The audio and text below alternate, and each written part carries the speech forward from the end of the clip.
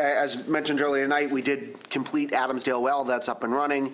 The McEwen plant, we were about 75% of the way through. We spent about $5.6 million on that plant so far. About $5.5 million was spent on the Adamsdale Well.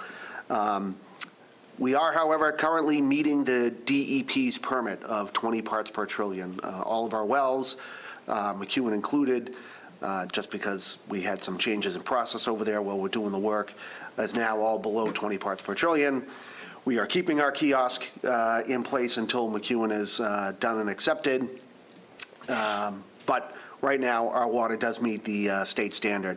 However, last month, the Environmental Protection Agency came down with a final ruling on PFAS nationwide, and where Massachusetts, which we thought was being progressive at 20 parts per trillion, the EPA is going down to 4 parts per trillion. It's a little different. The types of PFAS, there's a number of different types of PFAS, so the way they add it up is different. But none of it matters because all of our wells are over on the 2 main standards that they have, PFOA and PFOS, if anyone wants to read about it. So there's a 5-year implementation period, so we will have to begin work on both the Hillman well and the Whiting Street well within probably the next 3 years. We're looking to probably start design next year and then move into implementation of construction of those 2 sites to have them done by 5 years from April. One of the things added to PFAS, we did, Mr. Borg and I attended a summit a couple weeks ago that Congressman Auchincloss was kind enough to put on. EPA was there, DEP, there was some vendors there who are selling their wares on PFAS destroying. Don't get excited, it's not going to be ready by the time we're done.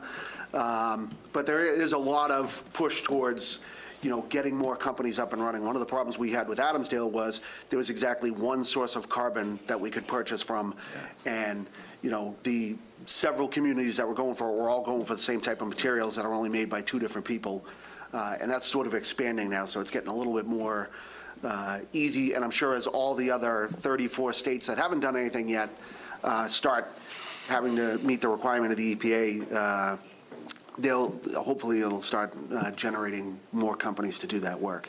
What we did take out of that meeting was, they are pushing forward infrastructure funding for PFAS removal.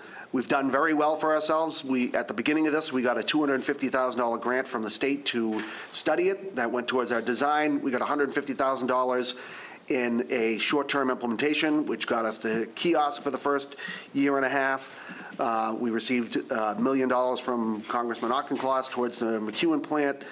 We have also worked with DEP to get 0% financing, which saves us over $1 million. And we got some principal forgiveness.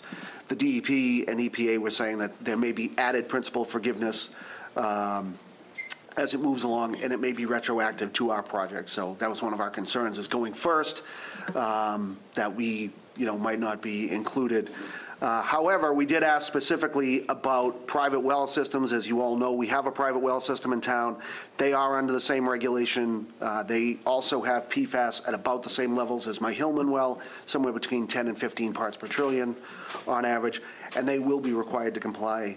And most of these funding sources that are available to me are not available to them because they are a for-profit company.